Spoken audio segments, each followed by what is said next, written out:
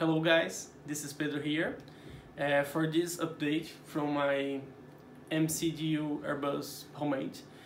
I'm recording because it's easier to understand what's here, and I've finished all the electronic parts and all the integration with the Airbus A320 API. So now it's working. So if you see here on the screen, you can see here on the screen the MCDU. This Raspberry Pi, sorry, will be the screen for the project. I've shown this before, and here I have the keyboard with all the lateral sides of the screen.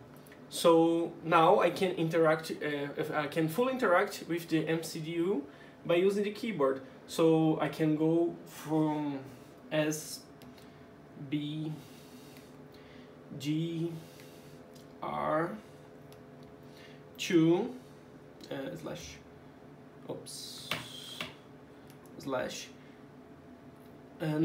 S, B, G, R, it's, I will put the caps here so it would be easier to understand, to see the letters.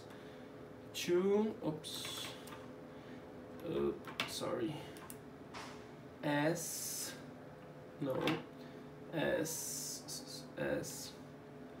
B, G, L, and now I can put, I think it's this, and it understands, it got the airport, and I can do the return here, and it got all the information.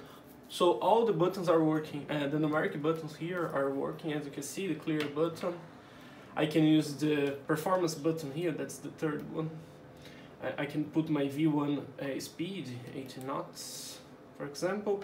I can do using this, this, but format, no.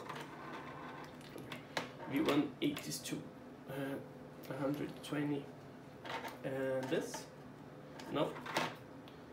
This, and we got the V1.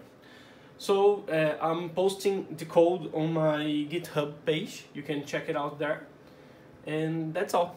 Thank you very much. And for the next update, I'm going to start creating the case for all these electronics. I'm going to buy a power source because I'm using my computer as a power source. And that's it. Thank you very much.